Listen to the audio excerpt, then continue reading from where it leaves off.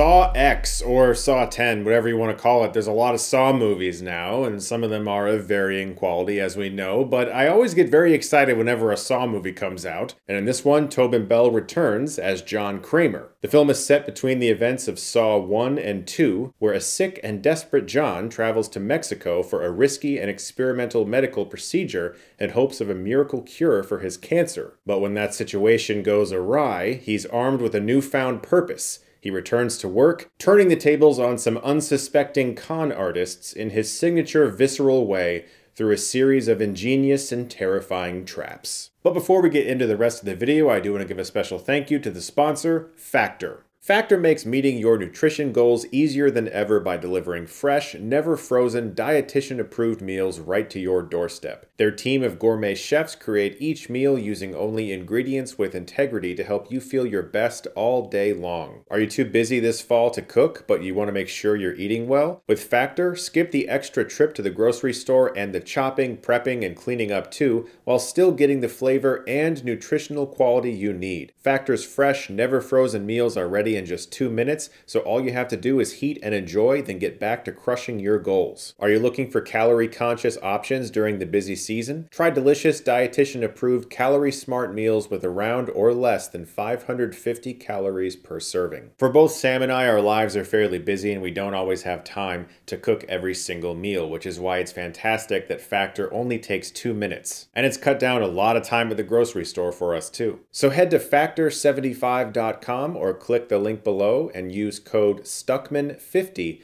to get 50% off your first Factor box. That's factor75.com. The code is Stuckmann50 and that link is in the description below for 50% off your first Factor box. Thank you so much to Factor for sponsoring this video. Saw X is directed by Kevin Greutert. Sorry if I said your name incorrectly, sir, but he served as editor for the majority of the Saw movies and directed 6 and 7, and now this film. And 6 is one of my favorite sequels. In fact, it might actually be my favorite sequel. The Saw movies have a bit of an uneven history for me. I love 1, enjoy 2, like 6.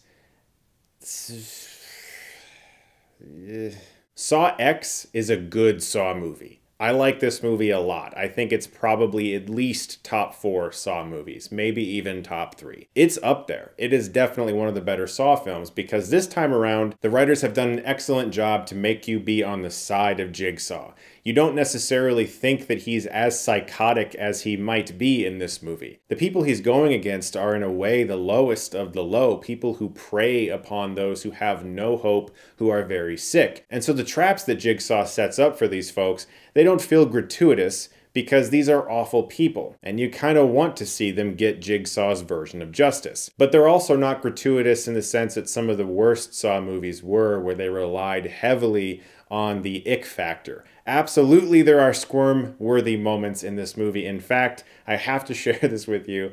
I saw this movie with my best friend, and there is one particular trap that made him twist and turn in his seat so much that he got a Charlie horse in his leg. He had to stand up and walk it off.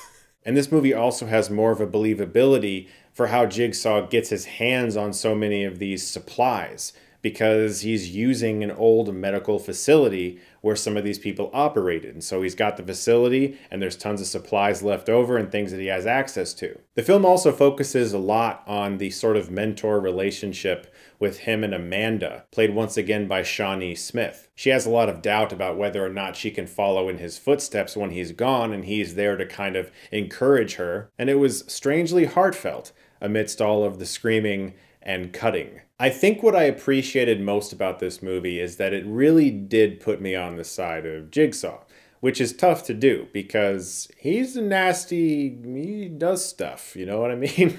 I know that, like, that's kind of the thing with horror franchises. You want to see Michael Myers kill people, you want to see Freddy Krueger invade people's dreams and be creepy, but there is the occasional Saw movie where you're like, bro, I think you went a little far there. But not here. These are really good victims for Jigsaw. I would say the biggest downfall with the franchise, beyond taking gore to comical levels and losing its intensity, is that the story can be very convoluted. We're jumping back and forth between timelines to the point where I legitimately do not remember everything. I've seen all the Saw movies, but I don't have it all straight in my head. But every Saw movie kind of has a moment where there's a twist or there's a reveal. You backtrack a little bit and you see things as they were playing out, and now you know what's really going on. And sometimes they're great, and sometimes it makes zero sense. I would say this movie is pretty good, but there are a few things that I'm confused about. Of course, I won't get into them because they're spoilers, but there is one kind of logic issue that I'm having. But I'll say in this film, it involves a gun and a risk that's being taken. And whether or not they had to take that risk, and if it was worth it, because if it didn't go a certain way, things would be really bad. And I don't know that it 100% holds up to scrutiny, but it's a small thing, and it's a type of thing that I can easily overlook because I know how the Saw movies go. All of them have little moments like that where, like, well, if he just went over there, like, all of this would just fall apart. If he just went over there. But that's kind of in every Saw movie, and I accept it at this point. What makes this movie a good Saw movie is that Tobin Bell is great as Jigsaw. You care about him in this movie.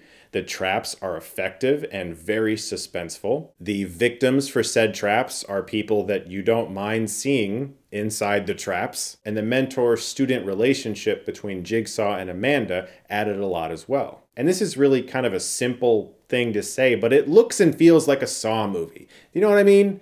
It's shot by the guy who made 6 and 7 and edited by him as well, who edited the majority of the franchise. So he knows how these movies are supposed to feel. I think this is a really good Saw movie, and I think that fans of the franchise who have suffered for even longer than some of Jigsaw's victims are going to be really happy. Guys, look forward to the 11th annual Halloween special, which begins on October 1st. My first video is going to be a sequel in a franchise that might just have another sequel coming out in October.